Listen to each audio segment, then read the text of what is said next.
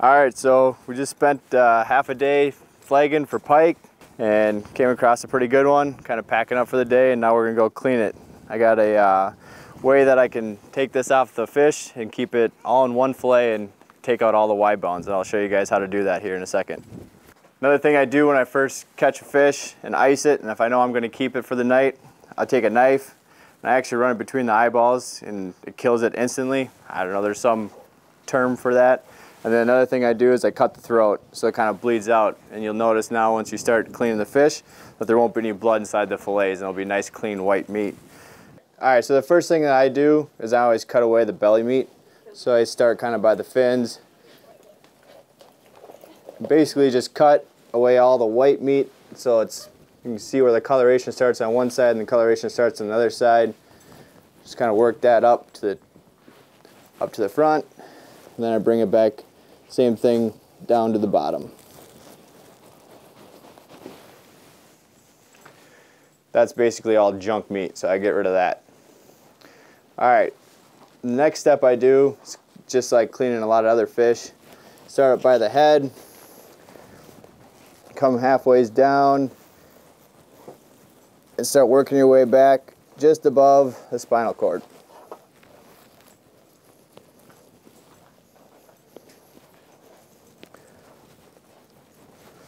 Until I get back down to the bottom fin and the top fin. Then you can push your knife through. And now you want to have downward pressure so you're rubbing against that spinal cord all the way down to the tail. I do like to leave them in the snow a little bit. It gets a lot of the slime off the side of the northerns and then it's a little easier to deal with. You don't want them to be, it's hard if they get rock solid, but as long as they're pretty firm, then it's not too bad to come through here and kind of, the meat has a little bit more resistance and they're easier to work with. Just keep working your way down. So that's the first step, and then you got a pretty good looking fillet. Now you can tell here the main spinal cord runs just like that, and you can see all these white dots, these two of them. That's the top side of the Y bones. And the way they start in the grain of the meat, they kind of start up in here and they'll run and then they'll split, and one Y will come up this way and one Y will come up this way. So I always start with the pike, the top side of it facing away from me. You can see all the little white dots, that's the top of the Y bones. And you want to start with your knife cutting straight down just on the top side of those all the way across. And moderate pressure, you don't want to slice very hard because you're going to get down to where the Y bones kind of split off. So I make a slice. The Y bones don't go past the tail either, so I just stop like right about where that top and bottom fin was. And you just make a slice. You just kind of keep slicing down until you start hearing little ticks on your knife, and that's the Y bones. So now I got down there and you can, I don't know, you can see the knife kind of jump. Probably can't hear it, but you can feel it, and you're down to the Y bones. The next step is, now you pretty much got, instead of going straight down, you got to go straight outwards. Just a little bit, about a blade length. So you kind of make a cut like that. A little bit more.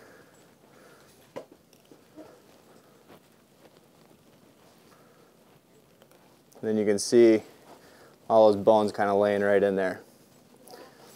And then the last part of it's kind of subjective, but you can see I use this little line here kind of as a guide. And you want to come basically on the underside of that and now start cutting upwards to get those bones out. Then you start peeling it back and just cutting upwards. It kind of looks like I'm cutting my fingers, but you can't really cut your fingers because those bones protect it.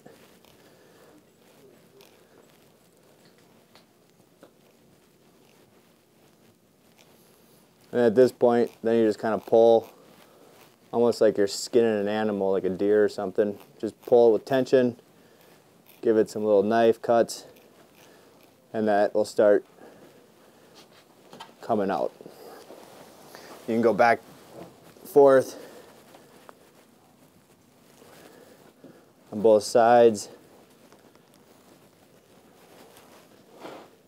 A really sharp Rapala knife makes a big difference when it comes to cleaning them this way.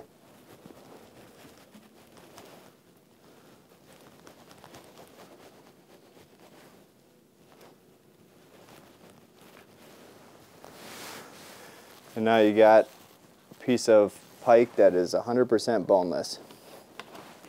And then the last step is just going to be cutting it like a normal fish. So I always like to come to like the edge of the table. That way your handle can rest kind of below the edge of the table and you can keep your knife extremely flat as you run along the bottom of the fillet. You want to have a little bit of a downward angle with the knife blade, but not much, because you will cut through the skin. Pike are pretty kind of skinless, or small scales, but that's how you keep pike boneless in one fillet. And that'll eat up just as good as walleye or any other fish. And then also, if you notice, there's no blood in that fillet. It's all gone from the earlier procedure of cutting the throat and letting them bleed out for a while. You can, if you want, lastly, sometimes you can cut this little spinal vein thing out. A lot of times what I do with these is I'll make pickled fish out of them, so then I will cut them down into smaller chunks, but you also can just hack it into thirds or fourths and they make pretty good sandwiches. And then there's always some of this grainy kind of belly meat stuff that where the fins attach. Clean that up.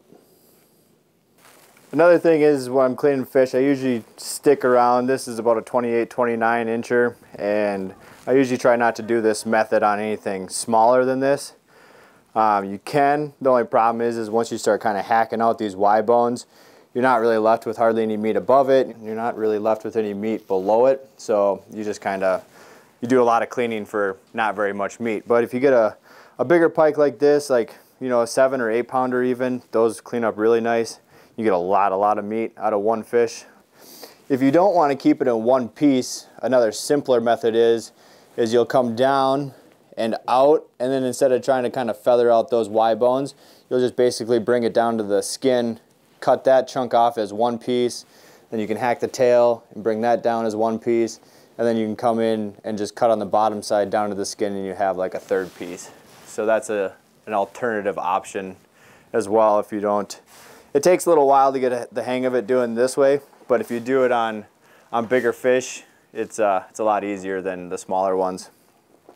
The smaller ones you'll kind of break through those Y bones because they're so thin as well. And if you do catch a really small one, like in that 22-inch range or something like that, smaller, I think most of those Y bones, they'll either dissolve while you're pickling them. If you leave them in the pickling marinade long enough, they'll just completely go away, but then you have to pickle them closer to like a month kind of thing. But anything bigger than that, I usually try to always take them off.